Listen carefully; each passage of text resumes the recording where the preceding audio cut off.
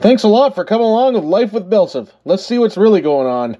How you doing today? Welcome to Life with BillSiff. I pulled the trigger, Jim. She's been sitting a long time and she's pretty freaking dirty. But we got ourselves a 1987 square body fuel injection. First year of her. So we're gonna take her home, give her a bath, and see what's what. We gotta do some interior work on her because the interior is pretty much shot. We just gotta go through her. She's got new brakes, new drums, new emergency brake cables. She's got another drive chain with it. So I think we're gonna be all right. So I'm gonna put the camera down here, enjoy myself in good old Lead Sled 2.0, Captain.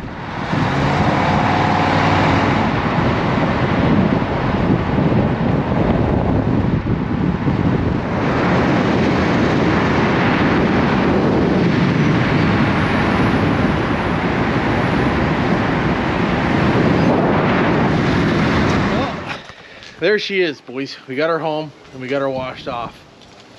Check that thing out.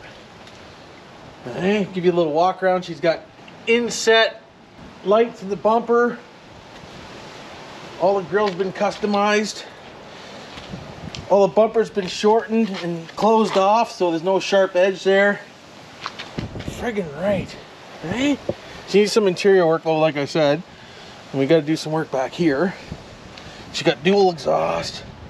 She got a rolled tailgate, which I'm gonna get fixed because it's got a little cracking going on, but she got a Toyota handle in her. She's all nice and smooth. Hey, friggin' right, got a new window coming for her. But this thing is mint, Captain.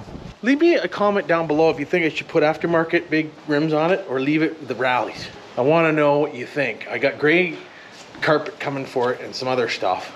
We got to do some frame restoration because the frame, it's been sitting for 7 or 8 years, so she's a little crusty in there. So we're get her in the garage, get her up on the jack stands. So this ain't much of a video, but it's just an update on what we have coming up. Used to have one of these, it was called Lead Sled. So this one's Lead Sled 2.0. Friggin' right it is. You know? Get some tin on the windows, change the slider so it's not the factory slider, but we're not gonna hold on to that, but we're gonna change it so it's got the black frame slider so it looks better. Because, you know, I'm in that kind of industry. But other than that, she's got an old tired old 305 that actually just started knocking on the way home. So thank God she came with a motor. She did. Engine. She came with an engine. We're going to put a 315 in there. I know it sounds funny, but wait until you see the 315. Oh, let's do a start up, Jim. Actually, it's not knocking now. Must just because it was hot. Leave your comments down below if you want to see a big smoky burrow until this engine blows up before I put the other one in it. I'll do it.